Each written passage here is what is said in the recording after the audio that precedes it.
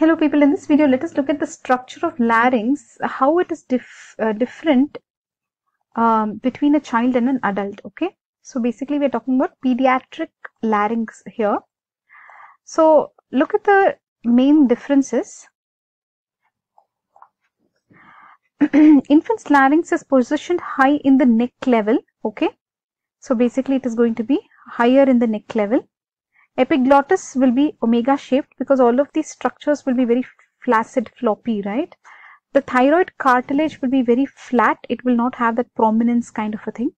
Then infant's larynx is going to be very conical. Okay, it's going to be small and conical, and the submucosal tissue of the infant's larynx are comparatively loose, and they undergo edematous change whenever there is trauma or inflammation, and that can lead to obstruction. Okay, so we should understand each of these. Let us understand. So here, can you see in this image, what can you see? They have shown C3 here. So larynx is higher in the neck and they're showing between C3, C4. Here they are showing between in adult C4, C5. So larynx is higher in the neck in whom? In infant. So they are saying the tongue will be very large in a baby. Okay, the tongue will be very large in a baby, and it will be kind of small and conical, the larynx. So its narrowest portion is at the cricoid ring. Okay, the cricoid ring will be the narrowest portion for a baby, for an infant. So that thing they are showing here very nicely. For infant, it is funnel shaped, as you can see here. It is funnel shaped and the narrow part is at the cricoid cartilage. For adult, it is cylindrical shape and the narrowest part will be where? They are saying for adult it will be at the glottic opening. Anyways, we will come to the details. So we will jot this down, the differences. Just look at the other diagrams also that are available. The tongue is larger in child. The pharynx is smaller. Yes, you can see the pharynx is smaller in the child. Epiglottis is large and floppier. Epiglottis is large and floppier. Remember all this omega shaped. That's why laryngomalacia and all that, right? And the larynx is more anterior and superior. Superior we definitely knew. Now they are saying it's going to be more anterior also. It is going to be narrowest at the cricoid. Remember, funnel shaped. And trachea is narrow and less rigid. Here the trachea is narrow and less rigid. Here the trachea will be a little wide and strong maybe. Okay. Let's look at some other diagrams. Child versus adult. Again, tongue is large in the child. Yes, we got this. Epiglottis is floppier, U-shaped in child, shorter in adult. Okay, so big epiglottis they will have, the child, and it will be very floppy. Vocal cords, how will it be for the child?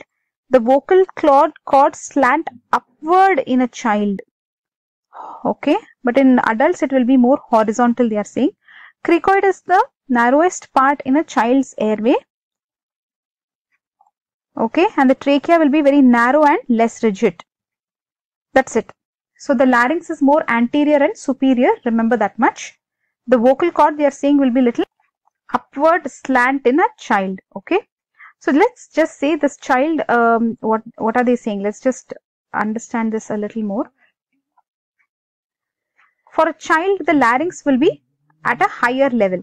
As they grow, the neck will grow and this larynx will descend. Okay, a larynx will descend a little. Okay. So in adults, they are saying the vocal cord lying opposite C5. At C5 level, you will have the vocal cord, they are saying in adult. Okay, and what happens in between whenever there is puberty, right? That is when the thyroid cartilage, that angle of thyroid will develop. So there will be Adam's apple development, right, in males. So males, the thyroid angle will be 90 degrees. So they will have a very prominent laryngeal prominence, that is called Adam's apple. In females, the angle will be 120 degrees. Okay. So let us look at the differences from the textbook and close this video. The position of larynx in child will be higher, C3. When it feeds, the larynx position becomes even higher, C1. So this allows for sucking and breathing at the same time. Okay. So listen to this. The high position allows the epiglottis to meet soft palate and make a nasopharyngeal channel for nasal breathing during suckling. The milk feed passes separately over the dorsum of tongue and sides of epiglottis, thus allowing breathing and feeding to go on simultaneously. So how does this help? The position it helps in allowing breastfeeding and respiration at the same time. Then coming to cartilages, cartilages are very soft, like we told you, they collapse easily. The epiglottis is omega shaped, that's why they can have laryngomalacia. Even the arytenoids are very large. So here you can see the omega shaped epiglottis shown here, right? In laryngomalacia we have seen that will lead to turbulent airflow, and there will be stridor, right? Okay, let's move on. What happens to thyroid cartilage? It will be flat, so it is not very easy to find this thyroid cartilage and all for tracheostomy. In adults, the thyroid angle will be very prominent in men, right? Adam's apple 90 degree. When does all this happen? In puberty, right? What about the shape of the larynx in child? Shape will be small and conical. The narrowest part will be at the cricoid cartilage. They are saying the subglottis will be narrow. In adult, they are saying the glottis and the subglottis will be same width, so because it will be cylindrical larynx in adults. Cylindrical larynx in adults. Now let's move on to this one, submucosal tissue. So it will be loose, so it can undergo edema and then lead to obstruction in a child. Coming to vocal fold obviously will be small. The length will be lesser in a child, and it will be longer in adults. Male, they are saying the vocal cord length will be more. Okay, these are the differences in the larynx, child and adult. This is the difference. Child higher, more anterior, cylindrical, narrow at the subglottis, and then the cartilages are very floppy, they collapse easily, they are soft. The thyroid cartilage is soft. Then submucosal tissue is loose, vocal folds are smaller in length. Then what else we saw? The tongue is bigger in child, proportionately bigger. Okay,